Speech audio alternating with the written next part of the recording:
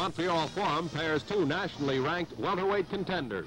Ring-wise veteran Gil Turner, the favorite from Philadelphia, and New Orleans' Ralph Dupas in black trunks, the 7-5 underdog. In round two, Gil Turner has the springy 23-year-old backed into the ropes, but not for long as Dupas ducks out of trouble.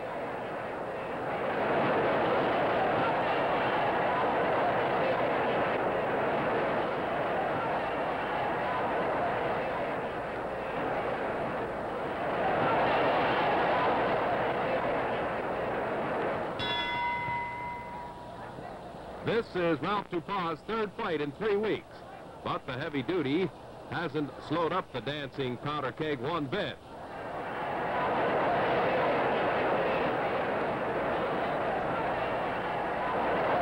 Ralph in the black trunks is the underdog, but from his showing tonight, you'd never know it.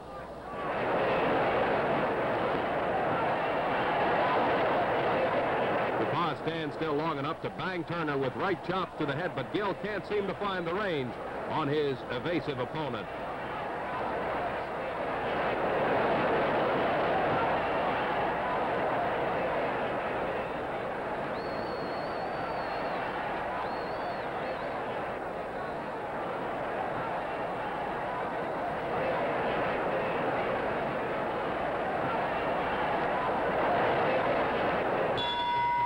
Turner, the heavier puncher, knows he's on the short end of the count here in round 6 as he corners Dupas, trying to land the haymaker.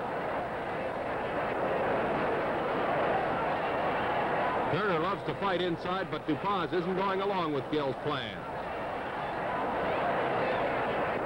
Turner is finding the Louisianan just too fast, and he's going to sit this one out.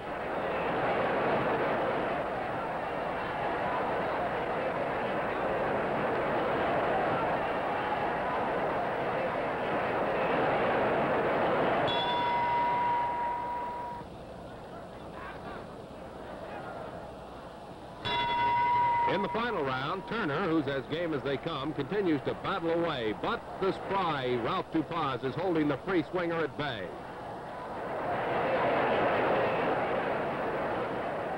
Dupas, who recently lost to lightweight champion Joe Brown, feels he has a better chance in the welterweight class.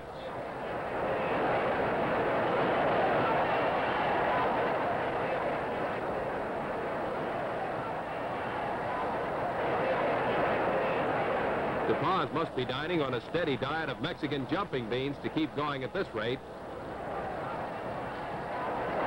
Turner, who's finding Dupas as elusive as a slippery eel, gets in a final bit of fancy footwork as the final bell sounds.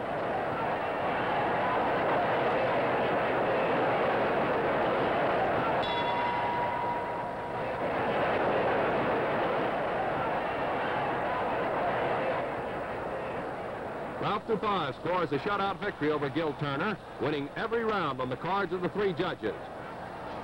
Now he wants a title fight with the welterweight champion Virgil Akins real bad, and it should be a good one.